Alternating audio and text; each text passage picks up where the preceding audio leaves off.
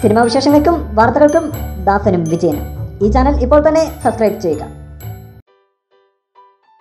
മലയാള cinema പ്രേമികൾ ഇപ്പോൾ ഏതെങ്കിലും ഒരു ചിത്രത്തിൻ്റെ പ്രഖ്യാപനത്തിനായി കാത്തിരിക്കുന്നുണ്ടെങ്കിൽ അതൊരു ഇതിഹാസ കള്ളൻ്റെ ചിത്രത്തിനായി ആയിരിക്കും ഇത്തിക്കര പക്കിയുടേത്.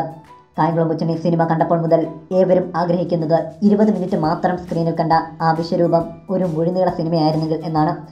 ഒടുവിൽ ആരാധകരുടെ ആഗ്രഹങ്ങൾക്ക് പ്രതീക്ഷ കൂട്ടി റോഷൻ ആൻഡ്രൂസ് തന്നെ രംഗത്തെത്തി. ഇത്തിക്കര പക്കി സിനിമ ഉറപ്പായും സംഭവിക്കുമെന്ന് റോഷൻ ആൻഡ്രൂസ് പറയുന്നു. അതിൻ്റെ പ്രാഥമികഘട്ട ചർച്ചകളും നടന്നിരുന്നുവെന്ന് റോഷൻ ആൻഡ്രൂസ് വ്യക്തമാക്കി.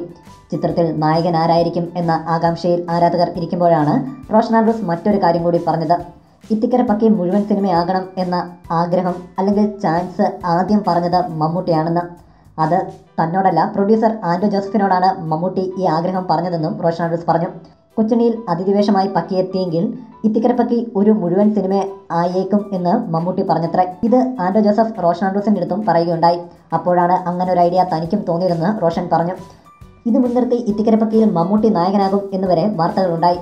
പക്ഷേ മമ്മൂട്ടി പറഞ്ഞത് ഇത്തിക്കര പക്കി സിനിമയായി കാണണം എന്ന ആഗ്രഹം അല്ലെങ്കിൽ സാധ്യതയാണ്. എന്താണെങ്കിലും മോഹൻലാൽ അഭിനയിച്ച് ബലിപ്പിച്ച ഒരു കഥാപാത്രം മമ്മൂട്ടിക്ക് കൈമാറാൻ സാധ്യത കുറവാണ്. അങ്ങനെ ആരെങ്കിലും ശ്രമിച്ചാൽ തന്നെ മമ്മൂട്ടി അതിന് സമ്മതം മൂളാനും ചാൻസ് ഇല്ല. എന്താണെങ്കിലും കാത്തിരിക്കാം ഇത്തിക്കര പക്കിയുടെ ഒഫീഷ്യൽ പ്രഖ്യാപനത്തിനായി. കൂടുതൽ സിനിമാ വിശേഷങ്ങൾക്കും വാർത്തകൾക്കും ദാസനും വിജയനും ഈ ചാനൽ ഇപ്പോൾ തന്നെ സബ്സ്ക്രൈബ് ചെയ്യുക. വീഡിയോ ഇഷ്ടപ്പെട്ടെങ്കിൽ like, share, comment. Thank you.